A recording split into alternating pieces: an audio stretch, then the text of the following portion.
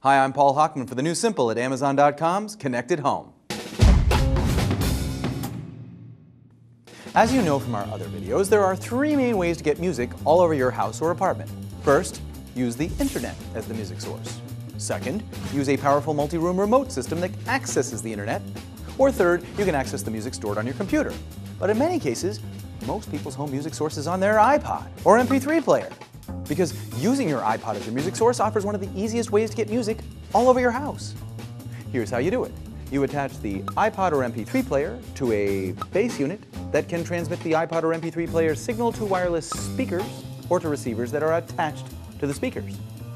You got it? Again, music source, iPod, transmitter, receiver, speakers. Music to your ears, everywhere.